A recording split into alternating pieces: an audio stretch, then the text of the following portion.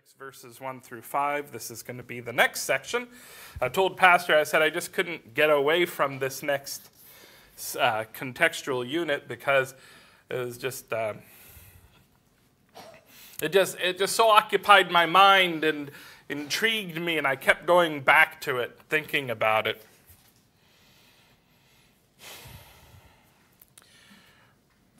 We need to have a proper attitude about work.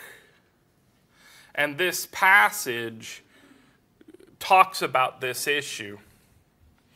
Pastor, I told Heidi, I said I was really struggling. I said I need to rein myself in and just focus on just this passage because that's what the message is, this passage. But I'm wanting to bring in, I found myself meditating on all these different passages that talk about work, even about creation and Adam and the nature of his situation. Just throw this out there. Have you ever considered that when God created the ideal world and he created Adam, the first thing he did was give him a job? And not only was it a job, but it was a job without end. He said, tend the garden. That wasn't, stack those bricks where you see an end. This was going to occupy him at this point, ideally, for eternity. God said, Adam, you're a farmer. That's what you're going to do. That was his first job. And apparently, in the creation, he taught him how to do it. So, anyway, all right. I said I was going to rein myself in, so I'm doing that now. All right, I'm going to read the passage, verses 6 through 11. Go to the ant, thou sluggard, consider her ways and be wise, which having no guide, overseer, or ruler, provideth her meat in the summer and gathereth her food in the harvest. How long wilt thou sleep, O sluggard?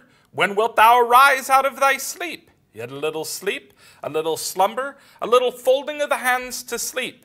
So shall thy poverty come as one that travaileth, and thy want as an armed man. I'm going to cover this passage out of order. It begins with a natural illustration, then it talks about which provides the answer to the problem. Then it provides a natural illustration, then it talks about wrong behavior, and then it talks about the results of the wrong behavior. So I'm going to cover the problem, the results of the problem, and the correction to the problem in that order. So we'll come to the natural illustration last in our message instead of first. The first thing I want you to notice here is the problem with this individual called the sluggard, which just means a lazy person, is laziness. But it's a laziness that has a love of leisure, of relaxation. When I read this passage, and in verse 10 it says, yet a little sleep, a little slumber, a little folding of the hands to sleep, this sounded like a poetic repetition. But when I studied it and got into the language, it's actually a progressive series of actions. The word translated a little, these 3 times, is a little more. It can be understood, a little more. So the picture it presents is, the first thing you have is the person has slept, then they sleep a little bit more. Then they wake up again. But this second time, translated a little slumber, now you see they've had enough rest. Their body doesn't need to sleep anymore at this point. And so what they do now is they just doze. This word translated slumber, the English word slumber, and the underlying Hebrew word mean the same thing. That is to sleep lightly. Just dozing, kind of an in and out. So he's gone beyond the point of getting a night's adequate sleep. He wakes up after his 6 to 8 hours and he goes, oh, I still want to sleep. So he closes his eyes and he goes back to sleep. Maybe he sleeps another hour or so. Then he wakes up and he's like, oh, I don't want to get out of bed. So he tries to go back to sleep, and he starts to doze, and then he kind of comes to and goes back in, back out, back in. And then finally, he can't even do that anymore.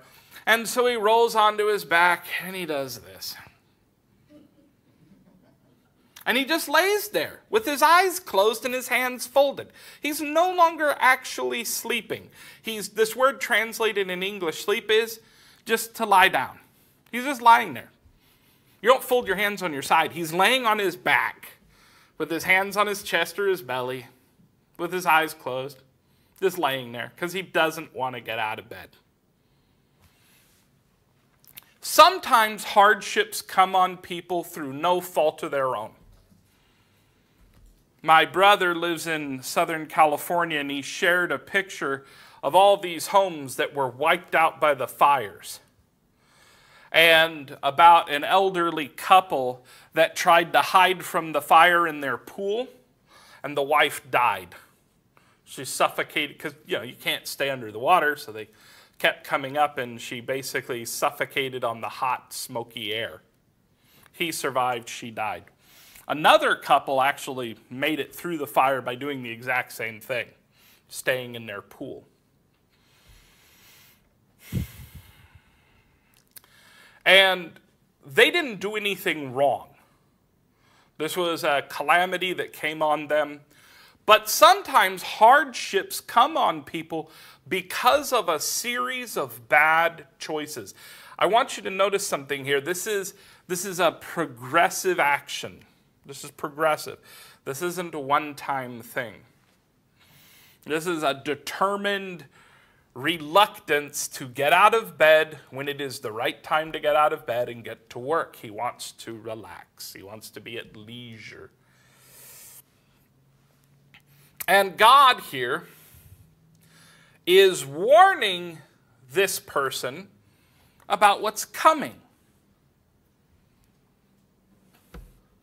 He says, so shall thy poverty come as one that travelleth, and thy want as an armed man.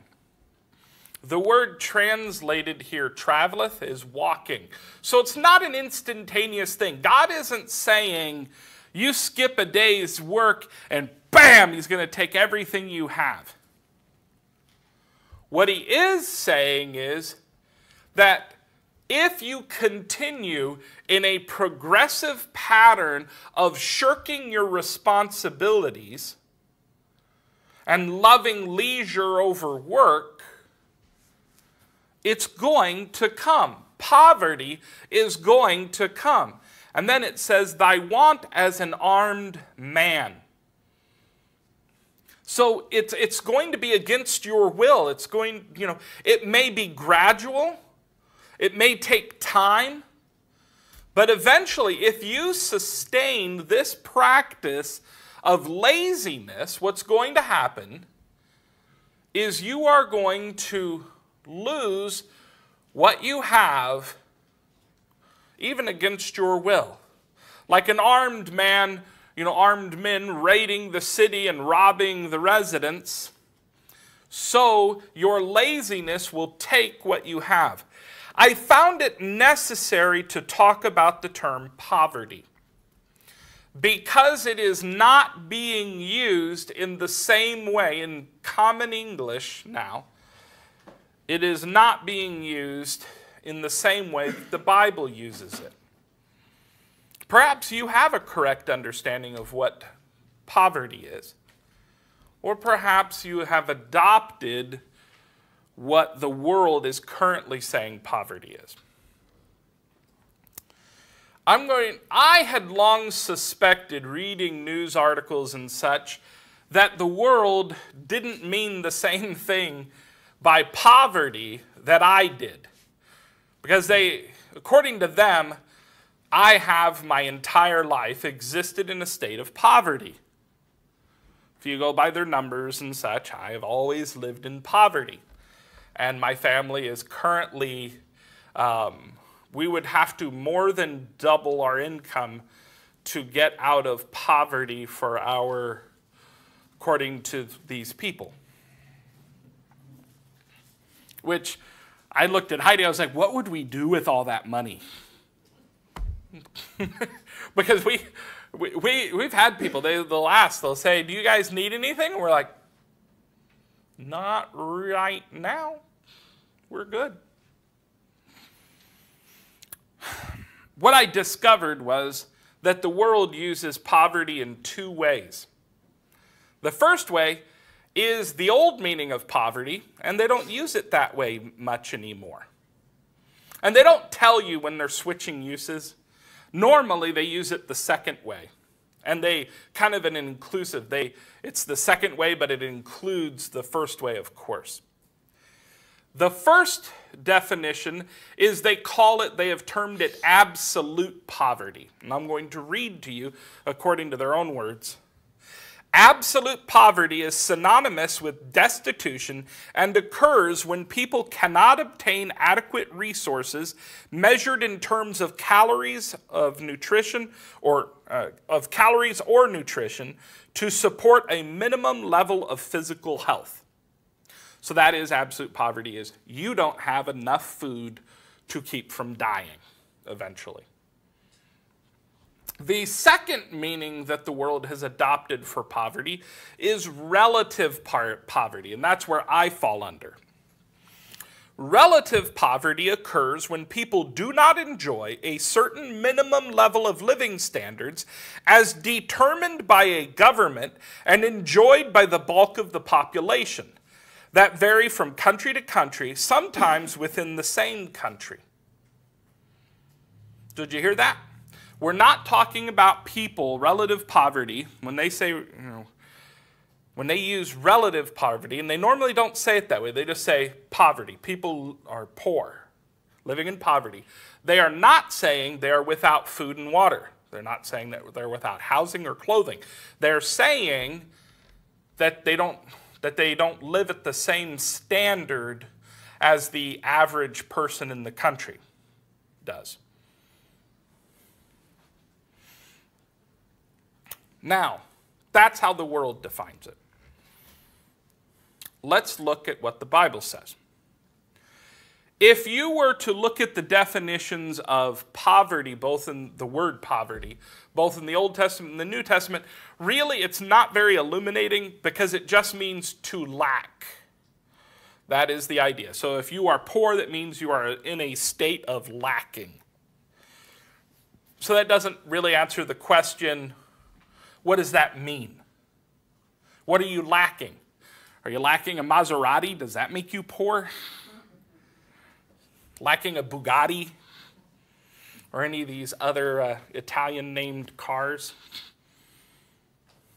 Well, luckily the Bible elsewhere states it positively at what level you're not poor. You're not lacking. In Titus chapter 6, 1 Timothy, sorry, it's really small print. 1 Timothy chapter 6, verse 8 reads, "And having food and raiment, let us be therewith content." So, if you have enough food and water to maintain your life, and the means to protect yourself from the elements, that's good. And you don't need more than that. If you have more than that, that is called prosperity. So the Bible, I'm not trying to step on anyone's toes, but the Bible only recognizes, of those two definitions that the world listed previously, the Bible only recognizes one of them, and that's absolute poverty. The Bible doesn't say anything about if you have less than someone else, if you have more than you need to survive. It is okay for you to have less than your neighbor.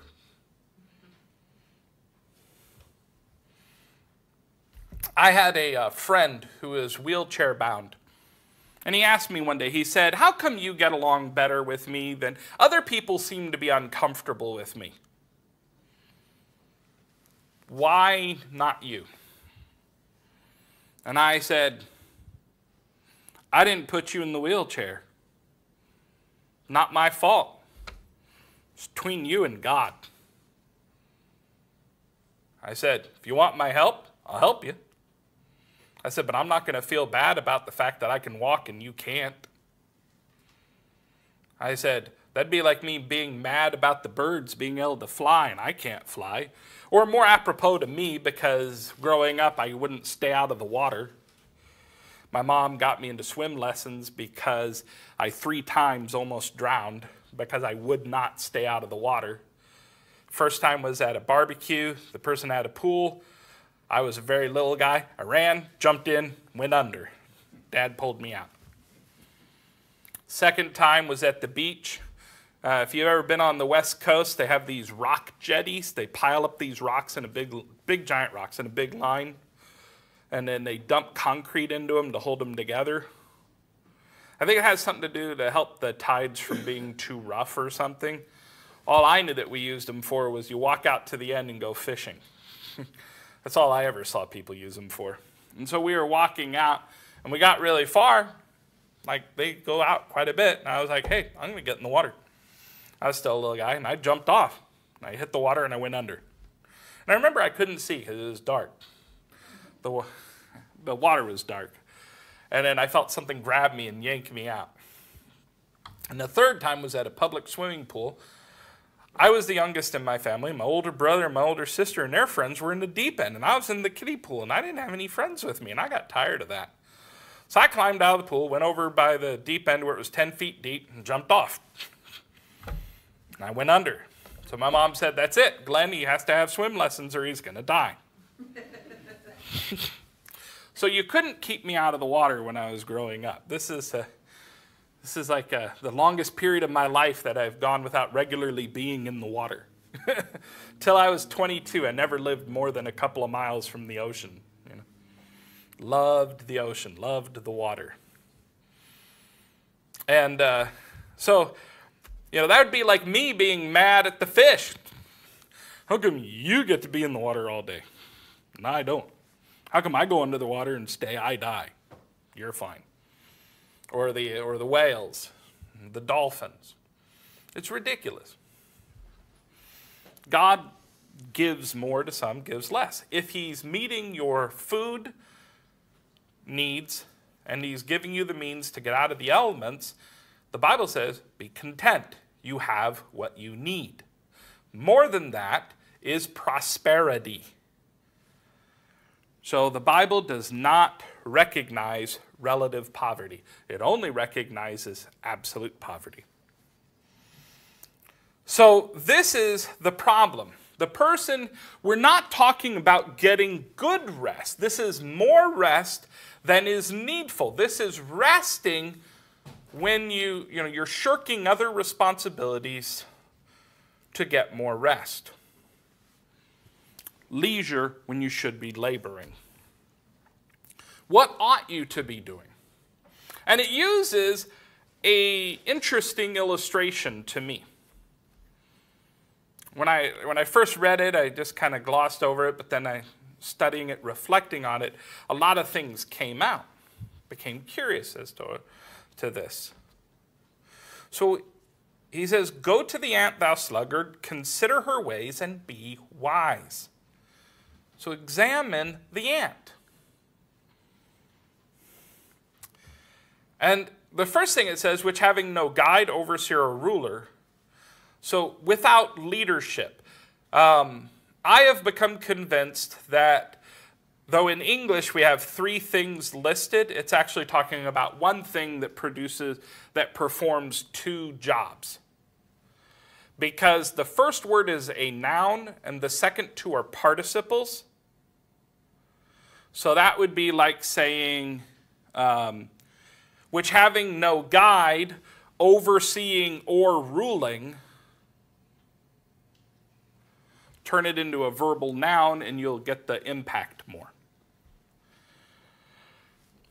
So when you look at leadership, leadership provides 2 basic functions. assign the goals, and maintain accountability. Tell them what you're supposed to do, and then they check up on you to make sure you're maintaining productivity and meeting those goals. That is the two basic functions of leadership, especially in a work environment. Establish goals, maintain accountability. And that's what these words mean, the overseeing and the ruling. So the ants don't have someone telling them, these are your goals, and this is your productivity rate. Make sure that when I come and check on you next week, that you've kept up that level of productivity. The ant doesn't have that. The ants have a queen, but she isn't ruling. She's busy having babies. So the ants just go out and do their job. The second thing I noticed was in verse 8. I found myself wondering, why just 2 seasons mentioned? I'd never spent a lot of time reading about ants. But it's only 2 seasons mentioned, summer and harvest. Nothing about spring, nothing about winter, just summer and harvest. So that's summer and fall. So I started reading about ants. And I discovered something. Ants are cold-blooded, very sensitive to the temperature. You're not going to see very many ants about right now because ants, on average, most breeds of ants don't tolerate very well temperatures below 75 degrees Fahrenheit. And so when it gets steady cooler than that, they retreat to their colonies. They stay in their colonies until it warms up. So they only work outside of the colony half the year. Second thing about the nature of their work is I found it interesting what I just told you about leadership, establish goals, and hold accountability, is that the provideth her meat in the summer, that is to make ready. You may not know this, but the word provide originally meant to foretell something, to see it, to predict it, to see it beforehand. It means literally to see before. Provide is from the Latin. Pro meaning before, and then the vide is from the verb vedere, to see. You know, the video store, that always cracked me up because video means I see. What's worse is Volvo. Volvo is Latin for I roll over. I don't think I'm ever going to drive a Volvo. That's where we get the word revolve and involve. So it means to make ready. It's often translated that way. So the ants during the summer, when they come out of their colony, they have to find and establish good food sources where the seeds are. They eat mostly seeds, apparently. Go find the good food sources. And then, after they have established where the good food is, the person who finds the good food, they lay a chemical trail that the other ants can find, and they follow it, and they gather that food and bring it back to the colony.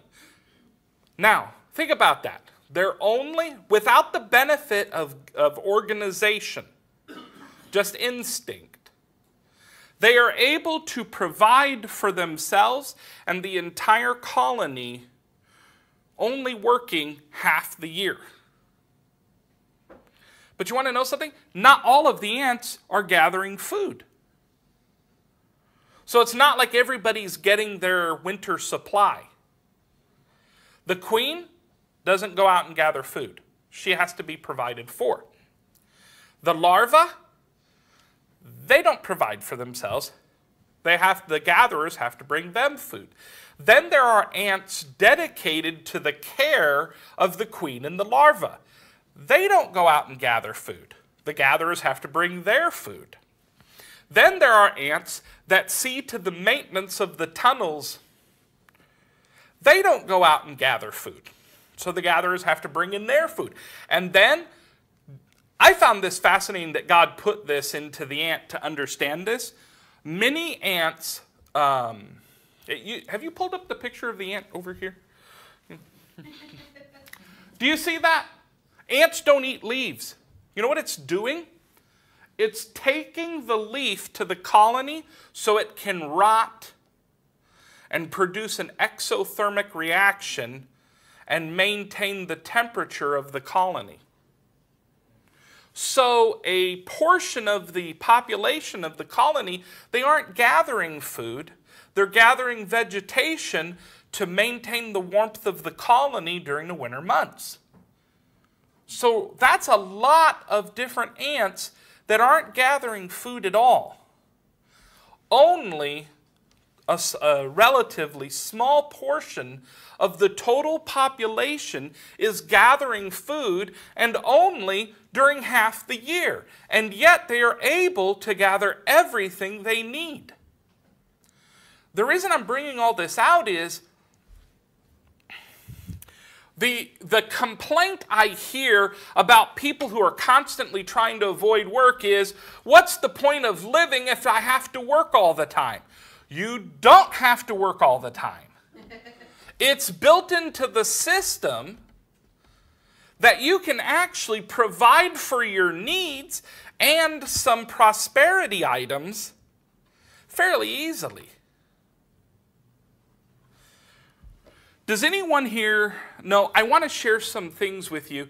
Let me back up a step. All wealth begins with food production. Because if you do not have a surplus of food, that means everyone is involved in food production. So to have the carpenter, you have to have an excess food supply. To have the teacher, you have to have more food. To have a doctor, you have to have more food. To have the musician, the artist, the craftsman of various types, you have to have a surplus food production of a large enough yield that you can have specialized occupations. It's built in the system that God created that this happens. Does anyone here know how many apples the average apple tree produces in 1 year? 567. How many kernels of corn? Think about it. You plant one seed, tend it, it will grow into a tree that per year on average will produce 567 apples. I do not eat 567 apples in 1 year. I don't eat apples that often, unless they're part of something else, like apple pie.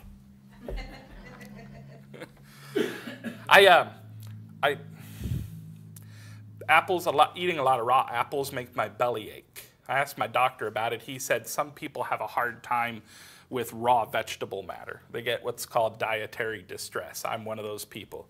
If I eat too much raw vegetables, I get stomach cramps. It hurts. I like them. I just can't eat them a lot.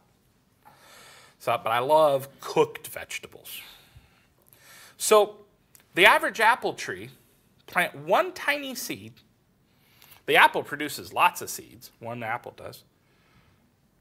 Plant it, tend it, and when it's full grown, it will produce on average 567 apples per year. Way beyond, the bare minimum. This is a huge surplus. One kernel of corn. You plant it, it produces a stalk. Normally that stalk will produce 2 ears of corn. Any idea, with an average stalk of corn, how many kernels it's going to produce for one harvest? Any guesses? 1,600. One stalk. And I had a farmer tell me that with modern farming methods, with GPS technology has greatly helped them because they can do their planting a lot more accurately. He said they can plant them 1 inch apart. The number for wheat, I didn't include it. I don't have it memorized. But I just looked at it, I was like, okay, that's ridiculous. All they had was the per acre. And the kernels of wheat produced per acre is in the 80-something thousand range. Per acre. There's 100 and, let me think here. There's 640 acres per square mile. 640 acres per square mile. Multiply that by the 80-something thousand kernels of wheat, and you'll get an idea of what Kansas is doing. So God has put into the system that there is an abundant yield for our labor. You don't have to work all the time. You know what? I work in the trucking industry, at least on the logistics side of it. My job, it's officially entitled security guard. No, I don't do security work. I don't do any security work. What I do is I facilitate the picking up and the delivering of loads. That's what I do. I do a lot of computer work. I do a lot of talking on the radio and the phone with carriers, with warehouse employees, with drivers. That's what I do. And I talk to these drivers, and trucking is an industry where when you first get into it, you're going to have to put your dues in first. And that first year or two, you're not going to make hardly anything. But if you keep your nose clean, don't get any tickets, after a year or two, you're going to be able to start demanding higher pay. And the carriers are going to actually start contacting you and bidding for your services. And there are guys who brag about making, talk to me about making six-figure salaries as a truck driver. And then those are the guys, though, that really go after the money. Really go after the money. But there are a lot of guys that love running dedicated runs. They basically what they do is they haul rail containers between here and Chicago and back all day long. That's what they do. They just run back and forth. And those guys still make a good amount of money. When I hear the guys who have to work all the time, they don't have to work all the time. They're choosing to because they're chasing the money. They want to make as much money as they can. The government recently passed some laws to help protect truck drivers. It's called an electronic log. It's required by law. All trucks have to have it. It keeps track electronically how often they're driving. It's actually hooked up to their engine, so if they engage the engine, it starts ticking off. And this is actually to protect them so that they can't be pressured by their employers to lie about how many hours they've been driving. But I've heard a lot of drivers complaining about the electronic log because they can't lie. Because they want to lie so they can squeeze in another load to make another $1,000 or what have you.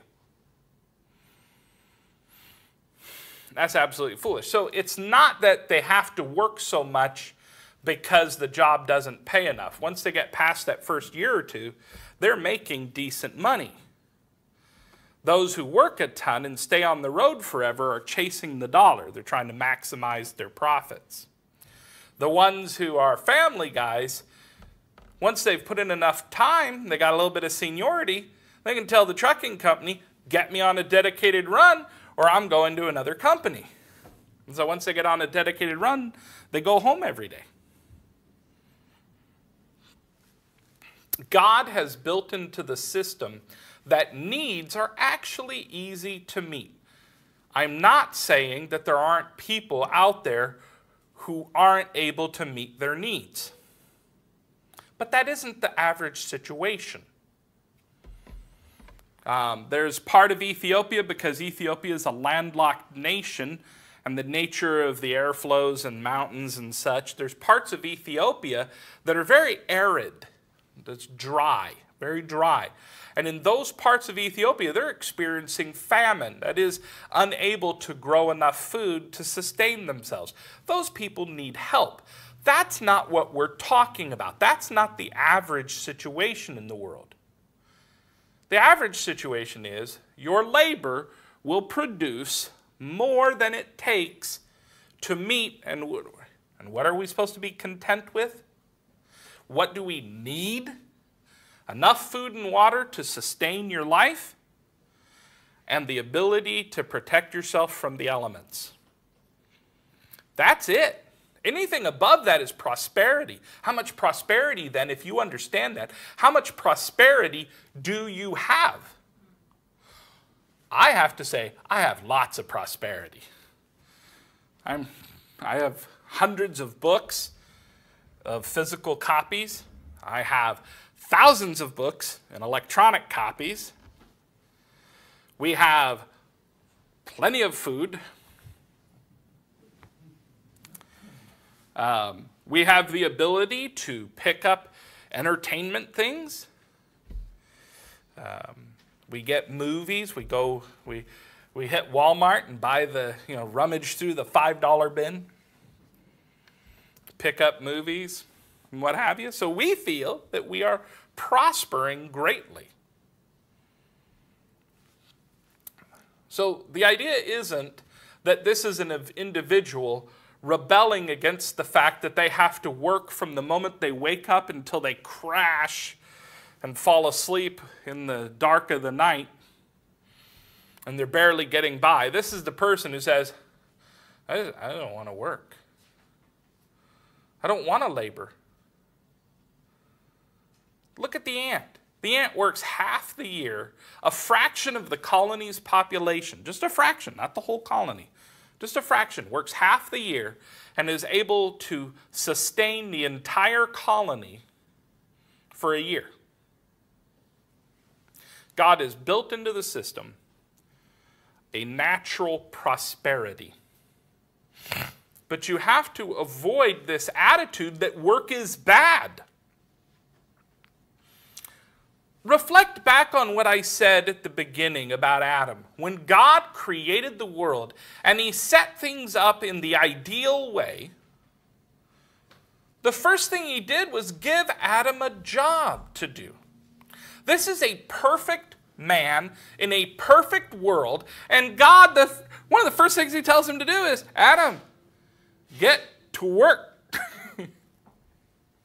And he sets him a task. Remember, Adam isn't going to grow old. He isn't going to become infirm and retire. That happens after the fall. At this point, he's just going to keep living. And God sets him a task that doesn't end. He doesn't say, go build a house. He says, tend the garden. That's going to require labor every day. Now, it got harder after the fall, but it still would have been there. The leaves still would have been falling. The fruit would have still gotten ripe, had to be harvested. All of these things would still have to be taken care of. So he gave him endless work. My point is that God did not design the world with the goal in mind that you would not work. When you look at Israel and how God set up Israel, He divided the human lifespan into 3 tasks: learn, labor, and lead. The child is to learn and prepare for adulthood. The adult, which the Bible establishes at 20, at least in Israel, God put adulthood at 20. So I've told my children, I said, because they asked, they said, are you always going to be telling me what to do? And I said, no, I'm not. I said, our relationship's going to change. I said, there's going to come a point where you are responsible before God and man for the things you say and do. I said, when you're 20, I said, I'm not going to tell you a thing to do. I'll give you advice. I might offer you my opinion and say, I think that's a bad idea. But I'm not going to give you orders anymore. You're a man. You're an adult. 20 years old. So up to that point, the responsibility when God set up Israel, the responsibility of the child was to grow and learn, prepare for adulthood. Once they turned 20, they were to start laboring. Why? What did God tell the man who was saved from thievery? He said, work with your hands that you may provide for yourself and give to others. God built prosperity in the system on average because there will be, especially in our fallen world, there will be circumstances where people can't take care of themselves. Christian, I'm against socialism, but charity is a God-ordained thing. If you know someone who can't provide for themselves, and God has prospered you, one of the reasons that he told the thief to labor was so that he could meet that person's need. God did not intend for all of your prosperity to go into your mouth. He intended for you to use at least part of that prosperity to aid those who were unable to meet their own needs.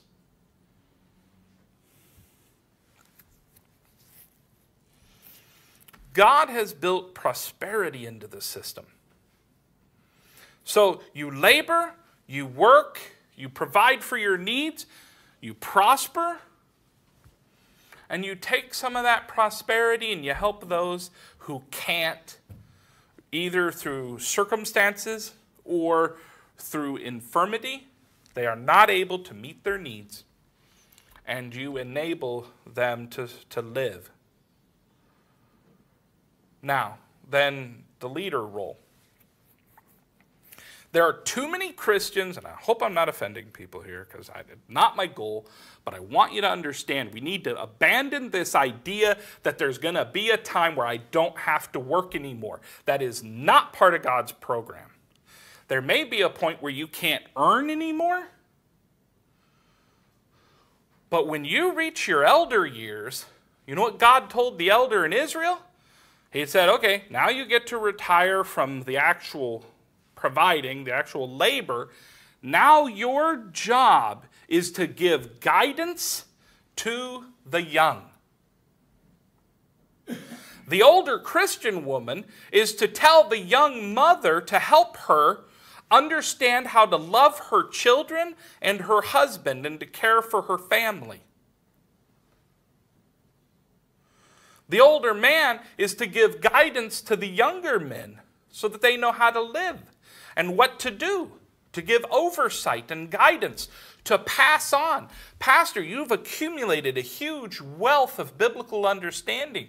You've reached the point in your life where God's principal task for you is to pass that on so that it's not lost when he gathers you unto himself. If you're a child, you got a job. Playing isn't it. Now, rest time is not wasted time. We're not talking about that. But life is not to be given over to leisure. The child has a job. That is to prepare for adulthood, to learn what their elders are teaching them, to master those skills so that they can grow up and be a productive member of society. If you are an adult, God's plan for you is not for you to hoard your money so that you can quit your job and move to Florida and play golf for the next couple of decades before you die. Not God's plan. God's plan is for you to labor, to provide for yourself, and on average, you are going to prosper, so you're going to have money beyond your basic needs. And he says to take part of those resources and help those who can't. And the elder, like I already said, when you reach your years through your advanced years and infirmity that you can't work like you used to, This is God calling you to a new role. A role of leadership and guidance. Helping the younger ones so that they know how to live their lives before God and men to God's honor and glory. It works. It's the system God built. This is his ideal system. Don't hate work. You know, I read a lot of old books, and you'd read the men expressing pride in a thing well done. I saw a portrait done of Paul Revere. You've heard the term masterpiece? That used to actually mean something. That had a technical meaning. A craftsman, when he's a boy that he's old enough that he can understand instruction and follow orders, he would be apprenticed to a master craftsman. And he'd be at first given lots of small tasks, but those tasks would increase in complexity and responsibility as he grew older. Then at a certain point, when he started to get his adult size on him, he would be advanced to the rank of journeyman in whatever his craft was. Then he would come to the point where he wanted to become a master, where he no longer had to be under another craftsman, but he could open up his own shop and produce his own wares. And one of the things he had to do was he had to produce his masterpiece. This was showing that he had mastered the skills of his trade. And Paul Revere's masterpiece was a teapot, a silver teapot. And I was looking at that portrait, and I could see the pride of a job well done in his face. The artist had captured it well. And it was a beautiful silver teapot. He was trained as a silversmith. He later in life advanced into other metalworking, and he built a very prosperous company plating the keels of ships with metal, casting bronze cannons and such during the Revolutionary War and such. He became a very prosperous businessman. Read this years ago. But this portrait shows him holding that teapot up. And you can see the pride of a job well done. And I read that sort of attitude in a lot of the old books. Craftsmen and laborers who had pride in their work, took pride in a job well done. I knew a man who spoke poorly of his position in life because he was a custodian. His job was to clean. And I said, "Sir, I want to thank you for being a custodian. I want to thank you for being conscientious and attentive to your work." And he's looking at me. And I was like, "No, I am serious. Who here wants to live in a world where nothing is ever cleaned up?" "No, thank you. I have many books about the Middle Ages. I don't want diphtheria, cholera, and black plague.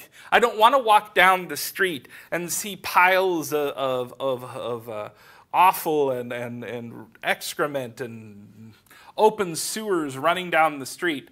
No, thank you. I am very thankful for the custodians. I am very thankful for the garbage men and the plumbers who keep the drains, causing all that filth to flow away. So I don't have to live in it, and my family doesn't have to live in it." Take pride. If you think about it, if you think about your job properly, you can think about how you are helping the entire world with your job. I told you I facilitate truck drivers picking up and delivering their loads. Who here has ever drank orange juice during the winter? that didn't come from the U.S., that came from South America. So thank a truck driver. Read the label. It'll say either around here, the labels normally say, made from concentrate from Florida/Brazil. Because during part of the year, they get their source from up here. Part of the year, they get it from South America because they got the supply. Without truck drivers, our society would be impossible. So I see that I am helping you have food on your table, clothes on your back, books to read, electronics that aid you in your life. If you think about your job, food service jobs, I've worked those. I worked at Subway. I knew a police officer, that he told me one day, he said, "Hey, thanks." I said, "For what?" I was just out of high school working at Subway. And he goes, "I don't have time. I have to work long hours. I don't have time to prepare decent, wholesome food for myself. So thanks for preparing it for me at a reasonable price." If we think about it, whatever job we find ourselves in, we should be able to figure out how that we can, we are serving God and others. Take pride in your labor. Realize you're doing a good thing. As long as you're not doing something where you're hurting people and taking advantage of people. I've told my children, I told William, I said, "William," because he said, "I want to grow up and be just like you." And I said, "You know what, son? What I want you to do is grow up to be the man that God wants you to be. If you grow up and you serve God, I don't care what kind of job you have, as long as you're honoring God and loving others, I will be proud of you." Let's stop talking bad about work when God made work part of creation.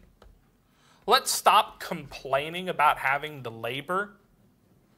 Let's get out of bed with some pride and some enthusiasm that we're doing a good thing, that we're helping God's plan for humanity.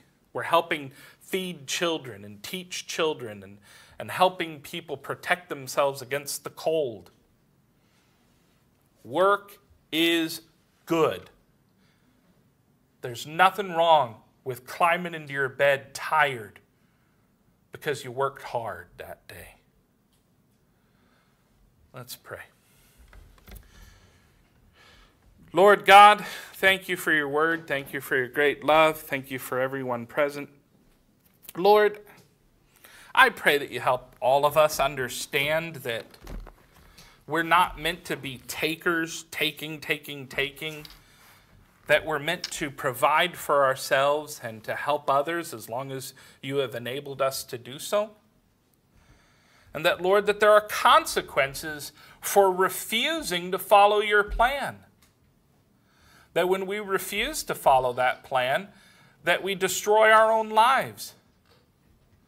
And not only are we rendered unable to help others, but we can't even take care of ourselves.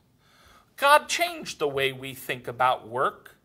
Teach us to view work the way you view work. Bless now, O Father. Work among us, I pray. In the name of your Son, Jesus, we pray all these things. Amen.